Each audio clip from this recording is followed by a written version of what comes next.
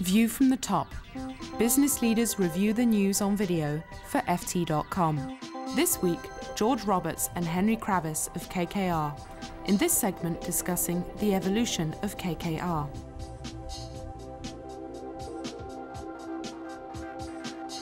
Well, let's talk about KKR itself and the impact of the situation on KKR and how KKR is evolving.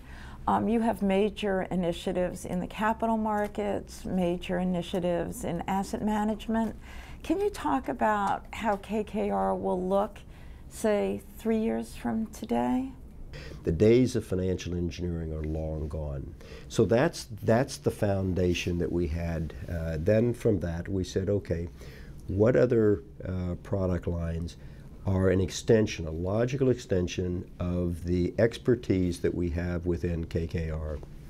And the first one, which started about 4.5 years ago, was our fixed income business. And we set up KKR Financial. That, because we have so much experience in credit and credit analysis, we set that up. And then off of that, so you can look at it like a barbell. And at one end of the barbell is the private equity business, and at the other end of the spectrum, the barbell is the fixed income business. And from that we have mezzanine, we have debtor in possession financing, we certainly have the senior all the way through the high yield on the fixed income side, and then on the back more toward the private equity side, we have the infrastructure investments. Yeah, look, I think another way of looking at it, you know, if our brain is so big, this is how much we just use in private equity. So we're really not using the rest of our brain.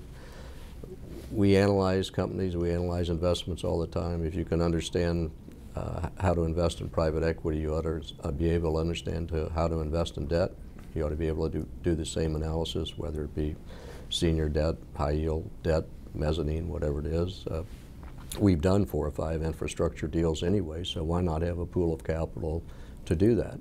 And why not tie that all together with a capital markets group that can actually go out and source other capital for you, give you advice and insights into the market.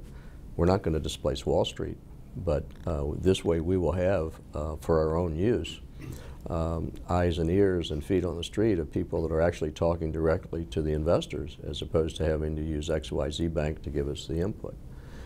So that's really the thesis. Private equity always will be the core business for us, so we'll always have the most assets there. But we want to build around that and use more of our intellectual capability to do it. How concerned are you about possible protectionism, economic nationalism in this country? Oh, very, very concerned. I think if you, both in terms of protectionism and trade barriers, but more important on intellectual capital. I mean, just look at all of the people that go to the major institutions in the U.S. from foreign countries, and yet when their education is finished, they have to leave the country. So they go work in another country for a competitor that competes against the U.S. This doesn't make a lot of sense to do it. Yeah, I mean, Mike Bloomberg has exactly the right answer. He said, I would stand at the end of the graduation line as they're picking up their diploma, and I'd give everybody who graduated in the top of the part of the class, I'd give them a green card, and I'd make sure that they were staying here. But no, we're sending these people back home. We're encouraging them to leave by saying, no, we don't want you here. You know, so fine. They'll go back home and they're going to compete with us. You know, this is crazy. Let's talk a moment geographically. Many people say the U.S. is the most attractive investment opportunity today. You did a very interesting deal in Korea. I'm told that your price was not the highest, and yet you won. How important will Asia be, relatively looking around the world today? Where will KKR be focusing? I think we're going to focus wherever we think there's value. We're looking in Asia, in every corner of Asia. We're looking in the States. We're looking in Europe. We're looking in some of the countries like Turkey and elsewhere where there are opportunities. And so the Middle East will be an area that we will be looking in. And we're probably going to do a few more investments in China. They'll be different than the U.S. They'll be smaller. They'll be more growth-oriented investments. You're not able to own control of a company. And there'll be partnership right. With people that are locals. Same with India. So you really have to look at both where the opportunities are and where the risks are. And we certainly take a lot of that into consideration. We're running out of time, so I'll just ask you a final question before we move on to the long short. KKR has such an awesome brand in the world. To what are the advantages for private equity to go public, and what are the risks in general? The ability to have permanent capital is a real advantage in any world, but especially in today's world, where you're not having to go out every 3 or 4 or 5 years and fundraise. Where we have long-dated capital from our partners, but that has to be returned, and then you have to go raise more money again, which we'll always do. But it will be nice to have a broader capital base than what we have today. It's you look at examples around the world, and an example that I always like to use, and I say that Berkshire Hathaway, to me, is probably the best private equity firm around. I think Warren has the perfect model. He has an insurance company that's able to fund all of his acquisitions and his investments that he makes. He's as capable as they come. He's got to surround himself with very good people. And so if you look at that model and you say, okay, what should KKR have going forward? It's to have more permanent capital and be able to hold it longer and continue to grow the businesses that we've made. We bought some wonderful companies. You sort of hate to see them go at some point. Any risks What kind of risk? to going public?